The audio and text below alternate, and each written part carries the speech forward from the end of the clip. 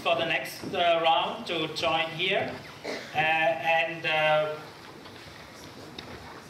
to come there. And first of all, Teodorina Lesidrenska, who is the moderator of this panel.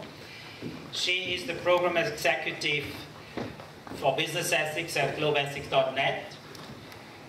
And she is a key pillar of this Global Ethics Forum, because the whole concept of and also identification of names was mainly in your hands.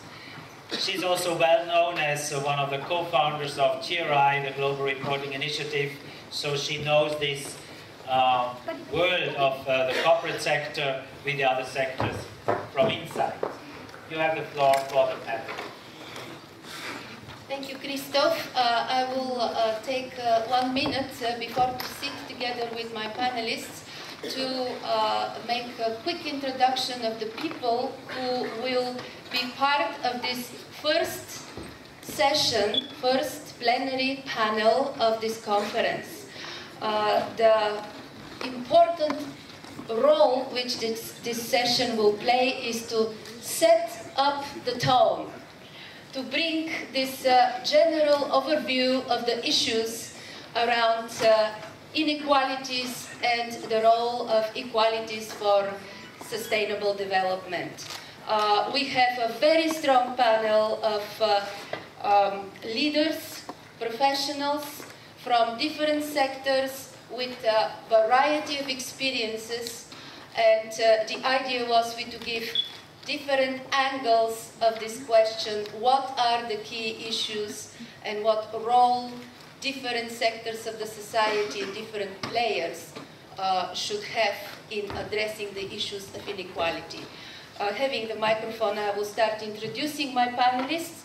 I will start with Vasanthi, well known, already introduced, chairperson of the Center for Corporate Governance and Citizenship, also associate professor of the IIMB, a very dynamic, full with energy woman.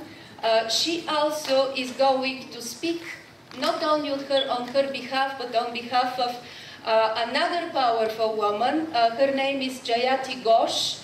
She is the UN Research Center for Social Development representative and also member of advisory group which was formed under United Nations for consultation on addressing inequalities globally. A report of the work of this group was released at the early months of 2013. And this report is an important resource for our conference because it really summarizes from different angles the problems, the multi-layered issues which the global community of stakeholders need to address. So we have also Mr. Professor Judge Mervyn King, who is from South Africa but joined us from Australia. Mervyn is a very well-known leader in corporate governance, a doyen of this field. He started the King Committee in South Africa, which developed a corporate governance code not only for South African business, but also for the Commonwealth, adopted by a variety of Commonwealth countries. Based on the corporate governance code, the so-called King Code in South Africa, many codes of this sort, corporate governance codes, were developed following the model of the King Code. Also, Mervyn was involved in the development of the Global Reporting Initiative for reporting on sustainability performance. And currently, this is the last very important step he made on the global arena. It is the establishment and being a chairman of the International Integrated Reporting Committee, IIRC, which is bringing together the financial reporting and sustainability reporting together as a required reporting platform for business and further not only for business, for any type of entity. Klaus is our Klaus Leisinger, a professor is our third panelist. He is the Chairman Emeritus of Novartis Foundation for Sustainable Development. Also, he is the President of the Global Values Alliance Foundation. And of course, he has been in the area of ethics, corporate social responsibility, sustainability application, practical in the practice of business all his professional life. Very knowledgeable, who will give the perspective specifically of business, but also because of his academic activities recently, he will give a little bit also the view of how the young generation hopefully will pick up on the issues of inequality and what are the principles which we have to use in addressing these issues. And we have Bao Ziran, representative of our very strong Chinese delegation at the conference.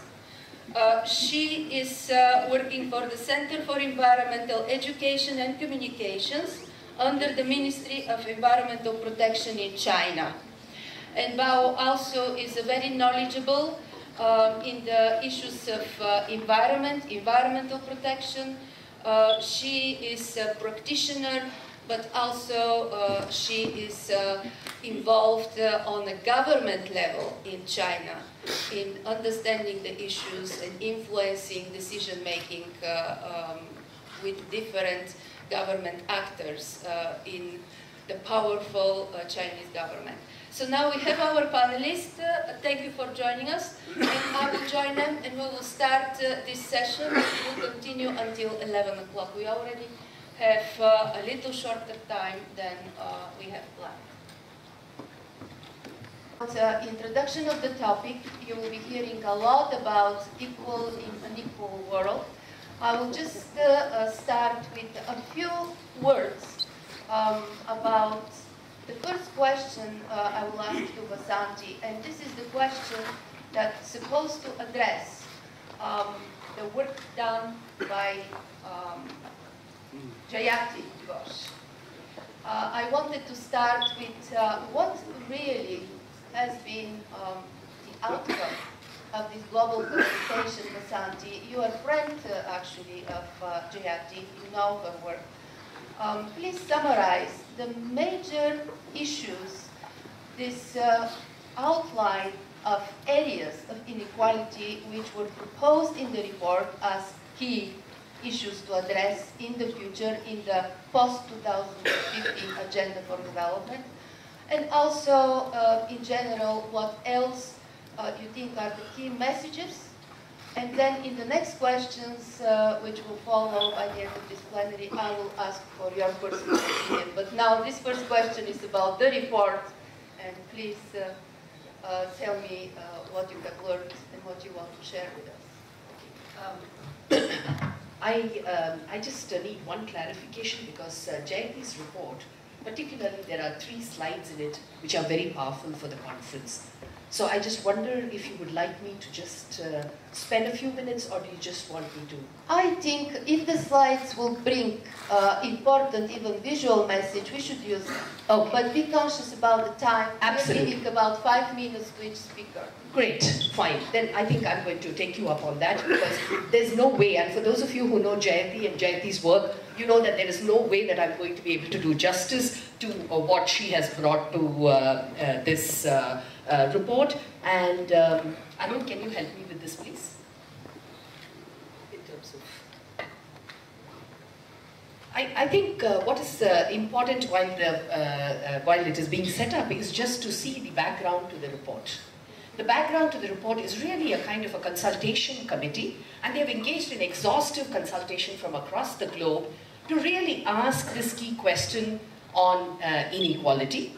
And to us, what is Jeff said, we are really talking about economic, social, environmental, and political domains, and that the report recognizes, and I think it's been mentioned by the other speakers, and all of us are aware that it is harmful, and harmful for all of us in the long run.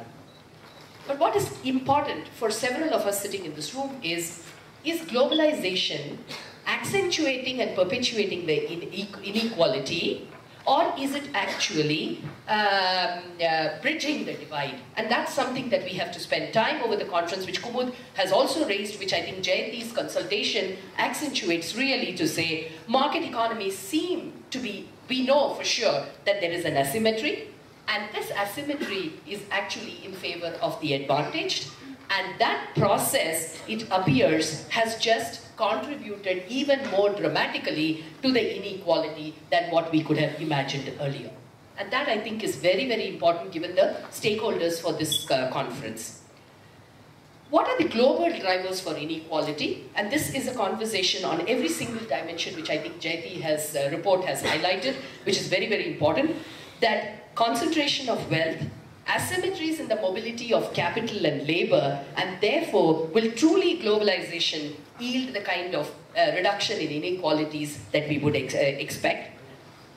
And the last one for me, which was important, is lack of democratic accountability of corporations and international financial institutions, and that's something that is also worthy of debate and discuss, and particularly gets accentuated post the global financial crisis. I think the report's focus is, after this, Theodrina, largely around how do we make this happen, yeah? And given that there are basically structural constraints which perpetuate certain kind of systemic aspects, and given the fact that each of the countries in the world are experiencing different stages in terms of economic and social development, how does all of this get compounded when we are looking at inequality? I think that's, to me, is important for this conference with the kind of international participation that we have, and therefore, there are context-specific factors that we have to look at in addressing inequality, and I think Kumud kind of highlighted that when she spoke on her experience in India, and I think Jayati's report is just kind of just providing more evidence to concretize this idea. And last but not the least is, how do we make this process? And to me, this is a key message for us for the Global Ethics Forum conference, that how can each one of us here, I think Jayati's call in this is really, how do we build a strong consensus at all levels? How do we make it happen? What's the role that each one of us can do?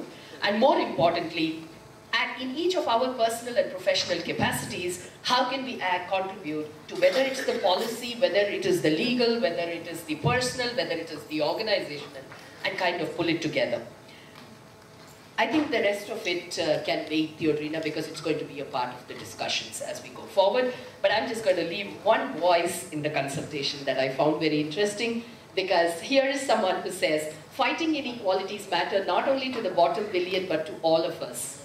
Because equitable societies with accountable and transparent political systems promote the formation of human and social capital.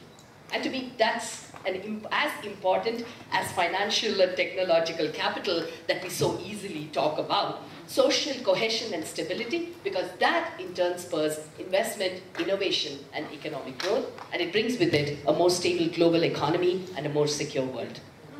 Thank you, Vasanthi. This was a very good closure of a very, very substantial document, which I recommend we get familiar because it's really at the heart of the discussions we'll be having. Now, my question to Mervyn King. It is difficult to decide what exactly to ask you, Mervyn, because you have so many experiences being involved in the corporate sector, in member and chairman of many corporate boards, at the same time being a judge. So the ethical aspect you're familiar with. Also now involved in major global organizations and movements. Maybe the best way to start is the latest initiative you're involved in. It is the Integrated Reporting Initiative, the International Integrated Reporting Council. What really in the focus of this council is addressing the issues of global inequality. How IIRC is addressing the issues of global inequality. And of course, the other link to that question is, from your perspective, what are these issues? What are the key problems that you, through your professional life, and now as a chairman of IIRC, think have immediately to be addressed if we want to succeed? 5 hours? 5 minutes? Let me start by saying that the International Integrated Reporting Council was formed at St. James's Palace in London towards the end of 2010. It was premised on several issues.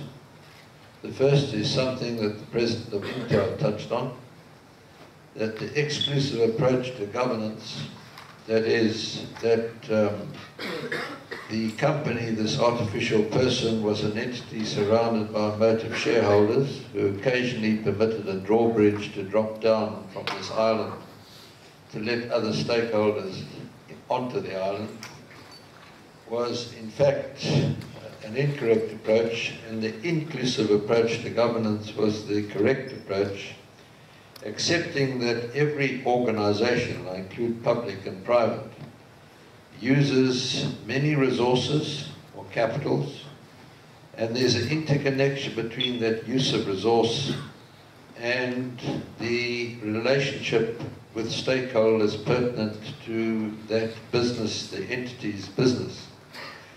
What are their needs, interests, and expectations? Their obligations are quite clearly defined, but the entity was, for some 80 years, has adopted an exclusive approach until the 1990s, when the inclusive approach to governance actually took hold throughout the world. That is, to take account of the needs, interests, and expectations of your stakeholders. The next premise on which the council was formed at St. James's Palace was that the way we have been reporting, we being corporate entities, companies, or statutory bodies created by governments, state-owned enterprises, was no longer fit for purpose. Because we reported, focused on the financial statements, which was a throwback from the 19th century, when the provider of capital was wealthy families and those members were the directors, when in fact today the provider of capital are all of us. Because if you look at the provision of capital, today it is pension funds, saving institutions and banks, and that is an individual's money, the ultimate beneficiary or the ultimate provider of that money as a depositor with a bank, a financial institution, for example. And yet, boards or trustees of entities were reporting in the International Financial Reporting Standard language, which to 999 people out of 1,000 was incomprehensible. So consequently, touching on one of the points you made, that there was no transparency, because to be accountable you have to be understandable. And yet we very happily went along for some 80 years reporting in a manner that was completely incomprehensible to the licensor of the entity, permitting it to carry on business, namely society. An extraordinary fact, but a reality. Then the question of value. Value, what does it mean? In the context that we're speaking about here, it is something that deserves importance from a worth point of view, that it's worthwhile. From a purely business point of view, it is a monetary value. But monetary value is one thing. Profit is one thing. But profit in isolation at the expense of impact, of of the business model of an entity and the impact of an entity's product is another thing. That was an exclusive approach. No matter what impact there was, as long as the bottom line increased and the share price increased. A very short-term approach, which was one, according to the Financial Service Board, of the causes of the global financial crisis.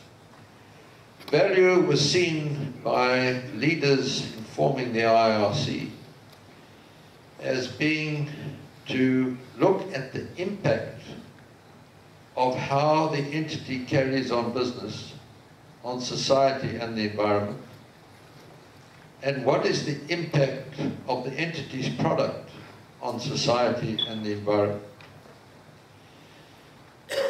The next thing is that, taking all this into account, we wanted to create a framework in which an entity could tell its story in clear, concise and understandable language, accepting that there are laws in different jurisdictions across the world which require an entity to report its financial aspects. So you'd have to report, Intel would have to report on the financial aspects according to international financial reporting standards. Intel would probably do a non-financial aspect report, a sustainability report that's following the G4 guidelines of the Global Reporting Initiative or whatever. But the system had to be created. There's never been a system of reporting. I've chaired many entities in America and Europe and South Africa, as Chair Zarina said. And in chairing, when something happens, I've often asked directors, what did we say about this in the annual report? And I always get this glazed look from the director. But ask the company secretary, and he or she knows because he or she put the report together. The other critical issue is that reporting influences behavior. What you report is going to influence the way you behave. And if you are behaving in a bad manner and you report accordingly, assuming you're honest, well, your entity is not going to survive in the modern world of quick information. So the system of doing an integrated report is integrated thinking, taking account of the business model. How does the company make its money? That's the critical issue. It's all very well learning how much it's made, but how does it make its money? That's the business model. And then the impact of the product on society. If you are the manufacturer of a beverage and that beverage causes obesity in children, your product has an impact on society. And it's a negative impact. And of course, from an integrated strategic thinking point of view, the board should be thinking of these issues. Consequently, integrated thinking and integrated reporting. At St. James's Palace, at the end of 2010, the Global Reporting Initiative, of which I was then the chairman of the International Accounting Standards Board, the chairman of the International Auditing and Assurance Standards Board, the chairman of IOSCO, which is the world body for financial entities, the president of the World Bank, the president of the World Business Council for Sustainable Development, the president of the Institute of Internal Auditors, the executive director of WWF, Secretary General of the United Nations Environmental Programme. So you'll see disparate bodies. And Accounting for Sustainability, the entity that was started by Prince Philip in England. In November 2010, I was privileged to witness an historic moment. The President and Chief Executive of the International Federation of Accountants was present. And we agreed that the way we had been reporting for 80 years was no longer fit for purpose. And we had to do an integrated report, which was a report dealing with the way the company in its business model had dealt with its resources it used, including natural assets, the impact of how it made its money and the impact of its product or service on society and the environment, and not only financially. In other words, an inclusive approach, not an exclusive approach, just looking at the shareholder. Mervyn, listening to you very carefully, now I would like to highlight what I heard and what probably the audience should extract. I think the most common used word was inclusive and integrated. And this is one of the big issues of inequality. Lack of participation and inclusiveness of everybody concerned into decision making, into information analysis, information gathering, even into debating issues of importance for different stakeholders and globally. Another term you mentioned, and it is about reporting, which is transparency. Availability of accessible information for decisions to be made. This is also an issue of inequality. People don't have access to information. And when they access information, are they able to understand this information? Is this information just written in a language that is completely misunderstood, or nobody even can read the terminology, as is the case of financial reports, which are not understood even by accountants nowadays. Another term I heard was changing behavior and impacts, which is linked to also accountability, responsibility. Everyone is equally accountable nowadays. Is this the reality? We have really some being blamed, other being really the problem, but from time to time in the spotlight of the media, and so on and so on. So thank you for highlighting very important aspects of the work you are doing, which are directly linked to the global debate on inequality. Now I will turn to Klaus. Klaus, your experience with Novartis Foundation, how through your work in this foundation actually inequality issues were addressed? What are the 3 key inequality issues which were part of your work with Novartis? Thank you. You know, just not to be treated unequal, I will also take 10 minutes instead of 5. To be very straightforward, inequality, if you're not in the Ferrari or Rolls-Royce business, inequality is not good for business. If you look at the streets in Spain, in Greece, everywhere in the world, in Turkey and Bangkok, you see results of inequality, not only financial, access, voice, a lot of inequalities. And if you look at the pharmaceutical industry, it's basically access to medicine, which is an inequality issue. It is priority in the research, and it has to do with prices. And the difference between selling Ferraris and selling medicine is that you do not have a customer's autonomy on the product. If you are ill, you need the product. You don't need a Ferrari, you can drive a bicycle. So what is the special responsibility? And if you look at polls, what is important to people all over the world, health is the top issue. If you look at the discussion in the Millennium Development Times, health was the issue. If you look at sustainable development, health is an issue, and inequality.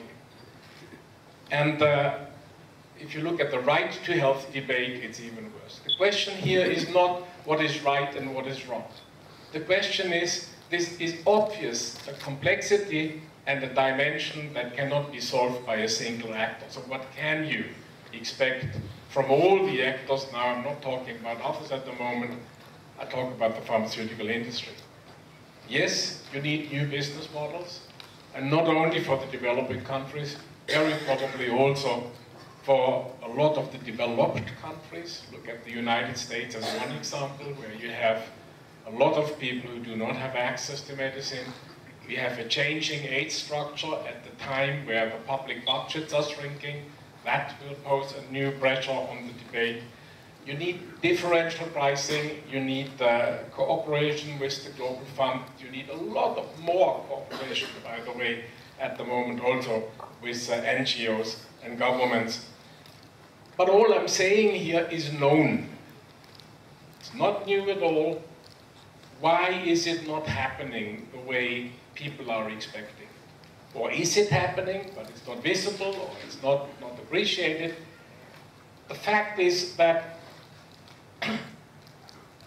if you have a profitable, a capitalist company, be it Novartis or be it others, you do, like it or not, run for profit, you look that you have a higher dividend, and you focus your research and you focus your business activities on where you can make the biggest bang with the buck. That's a fact of life, and that's a fact that plays against the poor. So the question is, if we talk about the pharmaceutical industry, should we make a differentiation? Yes, we should, because generic industry is in a different ballgame than the innovative industry. There is public research, there are public companies, be it in China or be it elsewhere. You know, what could be a portfolio mix that is fair to everyone involved? If I ask myself, I have been until September 16th, I have been with the Novartis Foundation, and I have been working 40 years in the corporate sector. If I look back and say, what is the lesson learned? What makes people, what is important? It has to be not the question that you are posing, what are the ethical principles? It is, what's the mindset of the top management? What's the ethical musicality? Are they willing, you know, the lady from Intel was putting up the esteem there. Is it part of their esteem that they do more than a myopic concentration of the financial results of the next quarter? Or is the business of business in their mind just that? Let me say, you know, if I have learned one thing, we talk about, with my colleague Max Bergmann and Bao Zhengyu, we talk a lot about intercultural or transcultural ethical analysis. We have exactly the same transcultural or intercultural ethics within a given country. If Max asks at the University of Basel ethnology students, you have a totally different portfolio of expectations than you ask the MBA students. So, you know, how can we create incentives for people to act more inclusive? How can we, you know, if we look sociologically, probably 15 to 18% of a population are idealistic people. Nice to have. But that means 82 to 85% are not. How can we create incentives for the business to do things different? You know, the financial sector certainly is not very keen of serving the poor. Not even, as you see, the latest studies on the microcredit, forget about the rest. NGOs, I haven't seen too many who are standing up, giving applaud to companies who are very innovative and doing a lot of good things. So incentive, once again, has to come much more from inside probably than from outside. One of the experience I have is, if you do it for the sake of outside, you will never do it sustainably, because the outside fashions change and the expectations change. And let me say, before you get nervous, a last thing. Over the past 13 years, I have been running, amongst other things, the Novartis leprosy program. I'm not running it commercially on Novartis or the Novartis Foundation. But we are giving away all the drugs that are needed to eradicate leprosy. Don't you think for a moment that the fact that you give away a drug for free means that the drug is where it is needed, taken by the patient as it ought to be taken, and, you know, is used in a way medical science would suggest. So back to cooperation. Let's give. Einstein once said, make things as simple as possible, but not simpler. And all I'm saying to the inequality debate, let's make it as simple as possible, but let's be aware of the political interest, of the economic interest, of the social agenda, of all the processes that make life interesting and at the same time make life difficult. Thank you. Klaus, really thank you, because you took less than 10 minutes. And also... So let me go on. And also, this was an excellent summary of the business position on these issues. And also the business question and request. Let's keep it simple and doable, and also look at all the aspects, all the factors. We cannot just simplify our action agenda too much, so we end up talking too much in a philosophical way about these issues and ignoring the reality we live in. In this reality, people need jobs, the economies need to grow. Now the question is how to do it in an ethical way and in the direction of bridging the inequalities instead of deepening them. Unfortunately, this has been the direction in the last few years. So now, the role of government. We have here a representative of a government agency and also representative of a powerful nation, one of the most powerful nowadays, China. Bao really a difficult spot, but I will try to ask a simple question. What really are the main issues from point of view of the Chinese government in terms of inequality? You know, China as a developing country with fast economic growth, right now have encountered many major problems in the environmental perspective. I can give some major problems. At the end of 1912, 298 million people in rural area were suffering from lack of access to safe drinking water. It is unequal to that area of the people. And second, we have, in order to solve the problem of water scarcity, Chinese government have a South water transfer project aiming to transfer some 45 million cubic meters of water per year from south to the north. This project is my opinion, of my personal opinion. It is unequal to the people of South area. The third one is to some extent. In China, public do not have right channel to access to the information, to the environmental information. It is unfair to the public. That's my answer. Thank you.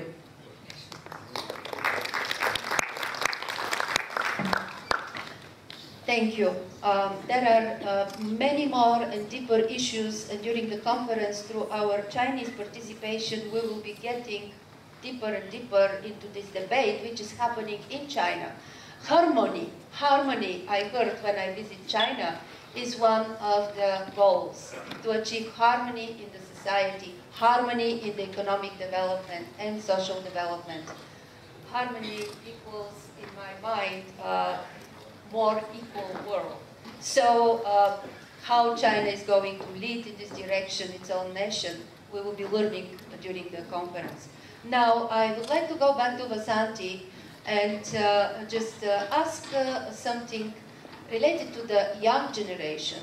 You, as a professor and also a leader on corporate governance, working with entrepreneurs. Tell us, what really are the principles you think? 3 key principles, which the young and also all the rest of us need to keep in mind when they address the issues of inequality.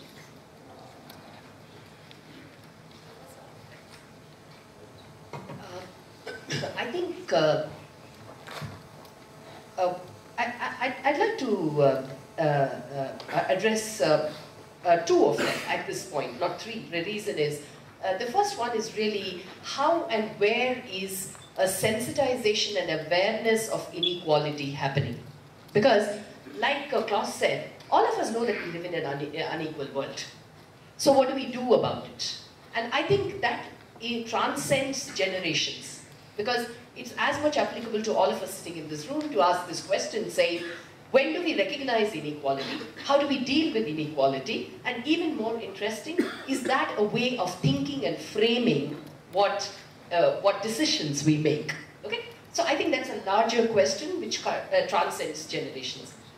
The second one that I believe that we are beginning to see definitely in the school and outside is a lot more, and I think if you see the context within India in the last few months, in terms of the questions that are getting raised on whether it's around governance, whether it's around transparency in politics, whether it's the role of the media, whether it's the not-for-profit, I think this notion of a right, the notion of a rights perspective, in several countries like ours, which are basically what I call as a duty-centered societies, yeah? Our entire lens is around duties and obligations.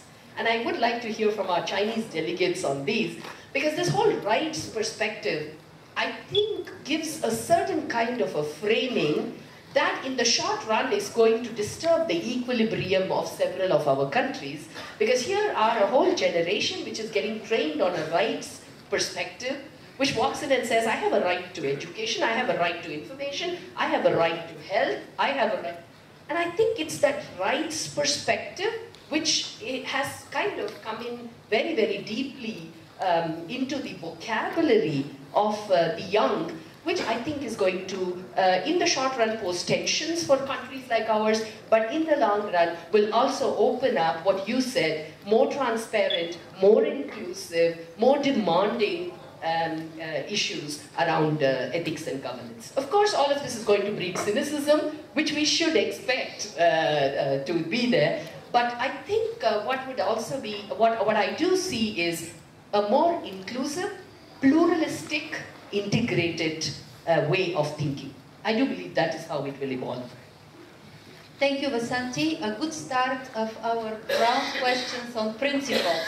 Mervyn, 2 or 3 key principles you think leaders of international movements, organizations, business leaders should follow when they address the issues of inequality? Well, first of all, an acceptance that the tools we've used from the 19th and 20th century, which have aggravated inequality, are no longer to be used. We need a change of mindset.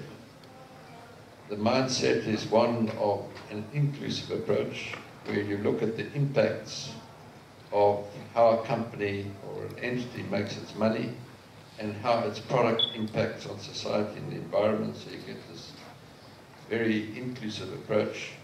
And there's the question of value creation. We were taught and all nurtured on a basis that value was the present value of expected future cash flows, as if there was no other value creation. Well, value creation means the positive impacts on society and the positive impacts on the environment, and how do you enhance those? The negative impacts, how do you eradicate them? How do you ameliorate them? All this has to be taken into account in integrated thinking, which is what we advocate. And then the collective mind of the board is applied to these issues and tells the story of what's happened, the state of play, so that society, in clear and understandable and concise language, can make an informed assessment that the business of this entity, or the activities of this entity, the entity of state, will continue long-term in a sustainable manner and hopefully help in the inequality, the battle against inequality. Oh, thank you. Another great addition to the talks about principles and what we have to keep in mind to highlight every time we face even issues of inequality. Klaus, your thinking and your recommendations on what should be the key principles? Yeah, not to be philosophical, let me take it down to the ground. I was working about 5 years in sub-Saharan Africa, running the East African business of the Ciba-Geigy Pharmaceutical Corporation. Every time I had visitors from headquarters, the normal thing would be they are in the best hotel, they fly in first class, they eat in the best restaurant, and the offices are cleaned up 2 weeks before they even arrive. The best presentations are made, and they never get in touch with reality. So I always took half a day with a priest of mine, a friend of mine, to take them through the slum area in Nairobi and to expose them to social exposure. You know, a lot of top managers live in a totally different silo. They meet the same people they play golf with, they meet the same people, they are at country clubs, their wives play the same, at the same places, tennis or whatever it is, they have even the same coiffure. Point is, only if you see poverty, only if you smell poverty, only if you look into the people's eyes who are exposed to poverty, will you understand what poverty is all about. The second thing, I was for many years with Christoph Stückelberger and others in a church economy dialogue, Kirche-Wirtschaftsgespräche, where the bishops of Switzerland and some of the top managers of Switzerland would meet twice a year to discuss a specific issue.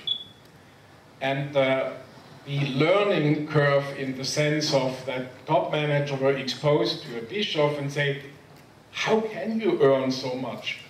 What are you doing with that kind of money? And the reaction to it was something you cannot read in the book. You have to be exposed to it, you have to have the dialogue. And last but not least, I'm a trained economist, and if I have learned something, it is incentives matter and prices matter.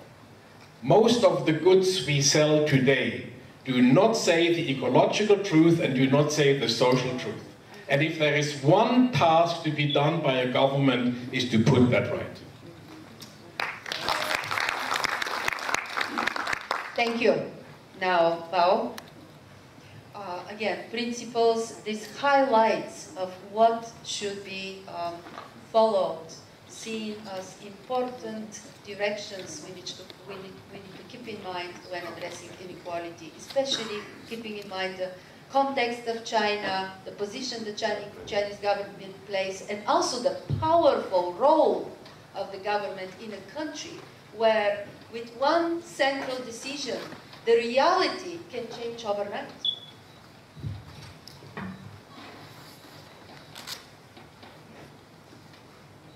You know, in China, central government is at a leading position for the environmental protection. So there's some, to some extent, there's not transparency, right, for the environmental information. But right now, Chinese government also is trying to make efforts. For example, in 2008, in China, we issued a environmental information disclosure measures. Yeah, and in the last year, we also issued a air pollution prevention action plan, and in this plan, we state the establishment of government, business, and the public partnership. Yeah. So I think China, with the development, we have gradually make the information more transparent. Thank you. You are highlighting the transparency together with Mervyn quite a lot because decisions, informed decisions are key in making any type of change. Yeah. I know that we have not much time left to the end of this session, and our intention is to make this a little bit more inclusive, so there is more equal participation in these discussions. So why not we open to our audience? Are there any questions? Yes? Please introduce yourself. There is a microphone over there, just in front of you. To our speaker for the day and all the panelists, I was reminded that we are forgetting the role of values. Yes. I was just reminded of the two names, Gandhi and Nelson Mandela. When we talk about equality and inclusiveness, Gandhi talked about ensuring that we reduce the consumption, making sure that if you have one bread, share it with others. Today when we talk about the corporates, social responsibility, we are saying that 2% as and when we make profit, will give it for the betterment of the society. Nelson Mandela talked about the forgiveness. My submission is that when we talk about, see that people who are today not in the same category like us are part of us. Being able to expand the concept of self, it will be very difficult for us to really create an equal society. We use technology, innovation, everything. Once we enhance our performance, we start allocating it to everybody who is major stakeholders. So my submission is that we have got to ensure both corporates, academic institutions to see that how we institutionalize these values, which are very important for us to sustain truly the inclusiveness. Thank you.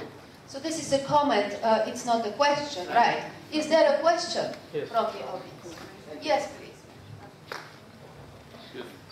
Oh, The question is for the president of Intel company, the speaker this morning. Thank you for the presentation. Is it a paradigm shift for a business executive to include transparency, business ethics in the discussion? Because my knowledge of business is focusing mainly on amassing profits rather than thinking of social justice or inequality. Thank you. Is Kumud present? Yeah. Oh, Kumud. So I did hear a question. I'm not sure, frankly, that it is all that unusual anymore for businesses to be talking about transparency and ethics. I think, and Klaus, you talked quite a bit about that. I think there is growing comprehension in the business world that growth, for it to be sustainable, has to be inclusive. We have, having said that though, none of it is easy. I do agree with all of the challenges that Klaus mentioned, which is that industry is in it for profit. And so we have to figure out how to incentivize this inclusive growth that we all agree is necessary for the long term. Can I just help you with that question? And corporate social responsibility raised in the comment, 2%, is really yesterday's thinking. If you think on an integrated and inclusive basis, and the mindset of those at the top has changed, then your mindset is one of developing a long-term strategic plan for sustainable value creation, which must include a positive impact on society and environment. Otherwise, you're not going to have long-term value creation. So integrated thinking, resulting in an integrated report, clear, concise, and understandable language, where you communicate to people in an understandable manner. So it's absolutely transparent. is absolutely critical for everyone in society to make an informed assessment about this entity. And then you get the reaction of the greater expectations of stakeholders, which Vasanthi spoke about. I call it the Dickensian phenomenon, the greater expectations of stakeholders. You know, the Arab Spring, the Wall Street occupiers, all this has happened, is happening. It's one of the main drivers. So that major companies today have created a whole new corporate animal, the corporate stakeholder relationship officer. His or her sole job is to talk mainly to the external stakeholders, to learn what their perceptions are of the company, learn what their needs, interests and expectations are, feed that information to management. Yes. Management manages on a more informed basis. Management develops strategy on a more informed basis. At every board meeting, you should have an agenda item, stakeholder relationships, in which you are informed of how your business model is impacting on those stakeholders, how your product is impacting. And then you develop a sustainable long-term business model. And it actually incorporates corporate social responsibility on that integrated thinking. We have for decades been looking for a planetary bargain to solve these issues. I believe that a planetary bargain can be created through integrated thinking and doing an integrated report, clear, concise and understandable, so that the society at large can understand what is happening with that entity. Thank you, Mervyn. We are going now to our final statements, which I would like to ask. This is unequal, but to take less time than Mervyn took to make the statement. And it is a message to the conference. We are just starting it. What do you think should be important highlights, something we should not miss when we are debating about inequality? And we will start with Klaus. Okay, 3 points. First of all, let's not only think about rights, let's also think about the corresponding duties and ask who is in charge for what. Second thing, let's work on the short-termism. Media are talking in hours, financial analysts in quarters, politicians in 3-year periods, and we have to do with slow-moving systems that put a lot of negative externalities over the next 20, 25 years. Last point, and sorry that this comes from somebody who is associated with the industry, let's also, follow the pendulum and ask, what's a wise role of regulation? What's a wise role of the state? It's not all market, it's not all government. What's the optimum? And probably that optimum is different from country to country. Thank you. Now, Val?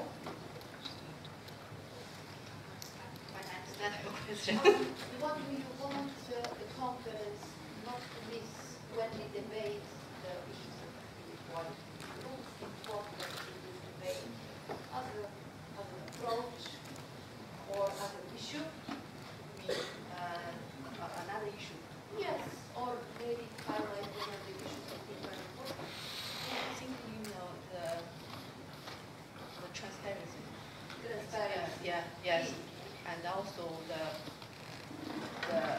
public's awareness, training the public to enhance their awareness. So in order for this debate, I have more words. In China, in some area, public, because public have not much environment knowledge. Yeah, if some project is planning to do in their area, in past few days in China, there's some public accidents, but in some extent, public do not have much knowledge about the environment, so they just heard the project, and then they go outside to protect against the government. I think because in my institute we have a duty to educate the public. Thank you. The role of education and the role of transparency, and really action should be based on analysis and understanding of the issues. Mervyn, 3 words, 4 words about your message. What should not be missed? There's only one. Hello, right. There's only one world, and that's a sustainable one. There's only one future, and that's a sustainable one. If you believe there's going to be a 22nd century, then you will be failing in your duty of care as a director of a company, or a trustee of a pension fund, or an official of a statutory body, if you do not think on an integrated and inclusive basis and look at the positive and negative impacts on all the stakeholders linked to that entity. You've got to think on an integrated and inclusive basis, and you've got to report in an understandable manner. To be accountable, you have to be understandable. And transparency doesn't mean nakedness. It doesn't mean disclosure of confidential information. What it means is balanced reporting, the positives with the negatives. We have a natural human inclination to highlight positives and downplay the negatives. We need balanced reporting so that ultimate beneficiaries can make an informed assessment about the sustainability of this business. Thank you, Mervyn. Vasanthi. I think there will be a lot of content in the workshop, in the plenary, but the most important one is what are the mechanisms to move things forward? And that, I think, is as important, the process, as the content. And last, how do we actually make access possible? Yeah? And I think those two would be the things that I would look for in the conference. My last words, actually, after listening and being involved in the development of this conference even, this is how I see it. We have a lot of research done now. We see the big picture. It's a debate already going on. What are the directions and who is responsible for what and so on in the media and in our stakeholder conversations and meetings. What the year 2014 should be, and it is a good start with such a conference like ours, it is what steps exactly we should take. What kind of action, each of us.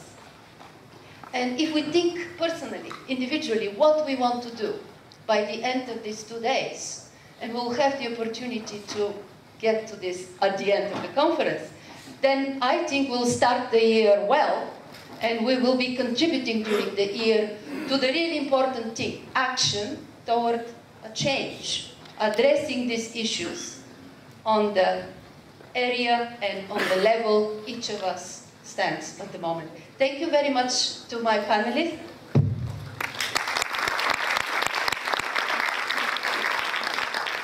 Manoj, now we have a break coming, so there is a little bit information from Manoj. Good morning. Can I take a mic?